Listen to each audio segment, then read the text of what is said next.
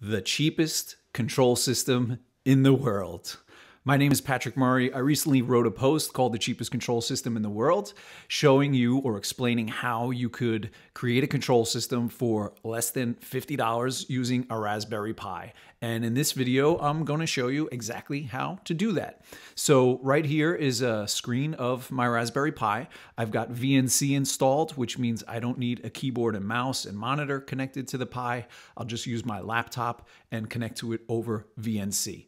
Now, I have to be honest, it took almost 2 hours to get the Pi set up and ready to go without the programming. So right now it's in a state where we're ready to start programming it. And that is, of course, less than ideal. And I won't explain all the details in the video, but I will list all the steps in the blog below the video that'll show you how to get set up for control with a Raspberry Pi. And if anybody's interested, of course, we could set up the Pi for you and just send it to you in the mail if you don't want to spend that time doing it. But here's the screenshot of the Pi itself. And I just wanted to show you, once you have everything installed and set up, here under programming, there's something called Node-RED that's pre-installed. And there's a few things you need to do to that as well to get it ready for control. But once you do and you got VNC installed, then it's really just a power supply and a network connection, and then you could program it from a web browser. So here's a web browser back on my laptop, and I've browsed to that IP address of the Pi with port 1880, and now I'm in the Node-RED flow editor. And in here, I could set up a dashboard. So I'll show you how to set up a dashboard real quick. We could drag in a button, a drop-down menu, a switch, slider, whatever we want. And these are nodes. That's why it's called Node-RED. And I'll assign these nodes to a certain group, and then I'll show you what the UI looks like and how easy it is to get a very simple dashboard set up with Node-RED.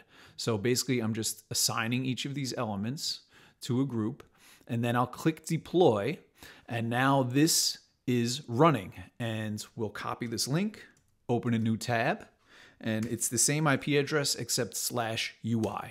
So we'll browse to that, and there is our UI that we set up. There's the button. Here's the drop-down list. Of course, we didn't put anything in there, so it's empty for now. And there's a switch and a slider. And of course, we could adjust all the colorings of this. We could add more of these boxes. We could even add different tabs, and a nice slide-out menu will show up here on the side. We could rename everything. Now, of course, it's not that flexible. It's not a completely custom user interface, but it is flexible enough where you can do a lot of interesting things with it, and it's really easy. So you've got a web user interface, and you don't have to be a web developer. You just drag these things in here, and you're ready to go. Pretty cool, huh? So what about sending commands? What about actually communicating with something? So let's modify this button here. We'll give it an icon, and I happen to know the icon for power, and the label will just say power on. And what we'll do is when it's clicked, we'll send a Boolean true. So that'll just basically create a pulse whenever somebody clicks that button or presses that button.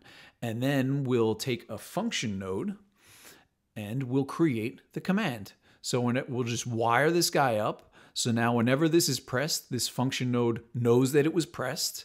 And right in here, I could write JavaScript. And there's no need to be afraid if you don't know JavaScript. It's actually very simple, and the things you're doing with it here are really, really easy. So Node-RED works with a message concept, and in a message are a few things like a timestamp and a payload. And that's what we want to change here. So right here, we'll just say message.payload is equal to, and then we'll put in the command that we want to send. So we'll say power on, for example, and maybe a carriage return. So maybe that's the command to turn on a display or a video projector or something like that. So we'll set message.payload equal to that. And then here, return message. So that means that this will come out the output of this function node. And we'll want to send it to a device. So let's assume that our device is on the local network and it has an API that works over TCP. So we'll just wire these guys up, and now this message.payload that we made will come out here and go into that TCP socket and off to the device. All we need to do is enter an IP address. I'll be using my laptop as a test here and put in the port, and that's it. And here on the return, this says when this connection should be dropped, and we'll mostly want to keep it open so that we could receive responses from the projector whenever something there changes. So we'll just say never and keep the connection open. We'll click done, and we'll put in a debug node here. So let's grab a debug node so that we could see if we get anything back from that TCP socket. And that's about it. So now whenever that power button is pressed, I'll send the power on command to this TCP socket. And whenever that TCP socket receives a message, it'll print out over here to this debug menu. So I'll erase that for now. And we'll click deploy, and that's it. Now it's up and running. So I've got a terminal window open here, and I'll just open up a TCP server socket on 8081, and then we'll go over here to our user interface, click the power button, and you see right there that we get that power on command. So remember, this is being served up from a Raspberry Pi. This is a user interface, so I could browse to this with any web browser, with my phone, with a laptop, whatever. Of course, I got to be on the local network because it's a local IP, and I click that button, and the messages get sent off over to whatever TCP connection I put in. And of course, we could receive messages back, and that should get printed here to our debug window. Pretty cool, right? And there's, of course, more possibilities, whatever you want. So I could copy and paste this function node, and let's say that in that drop-down menu, I've got a few options. So here, I'll say, I don't know, I'll make a value of 1 and set that to the laptop. And maybe I've got a few other sources to select, and I'll give each one a value, and then we'll parse out that value and create a command with it. So here, I've got 3 sources in here. I'll say done, and we'll wire this up here. And then in this function node, again, all we'll do is say if message.payload is equal to 1, then we'll create the command to select input 1. And we'll use the same thing from before. Message.payload, and then we'll just say source 1, or whatever the protocol is for the device that we're controlling. And then for our other 2, we had 3 sources in there. So we'll just make else if statements. You could do a switch case. That would probably be a little nicer, but I think this is easier to understand. So else if it's 2, then we'll select source 2. And if it's 3, then we'll select 3.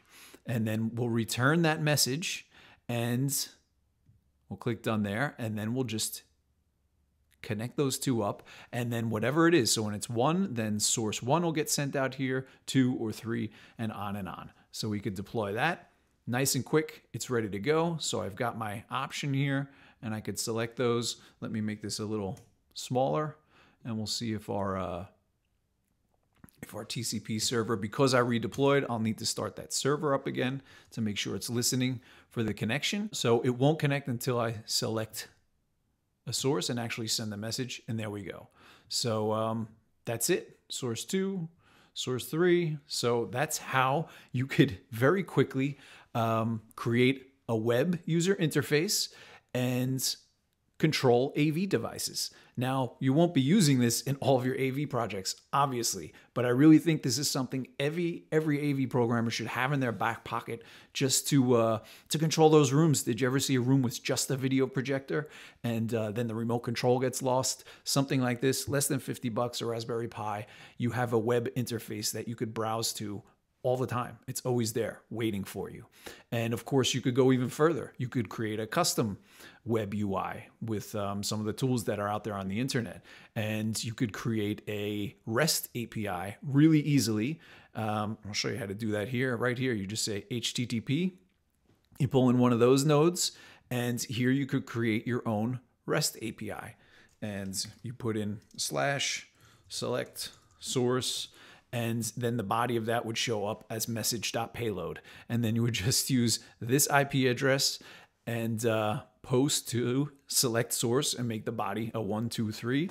And then you could parse that out into your function node, and you're selecting the source. So just like that, you don't have to be a web developer, and you could create a REST API nice and quick, or you could write a mobile app with Android or Swift or something like that. The possibilities are really endless.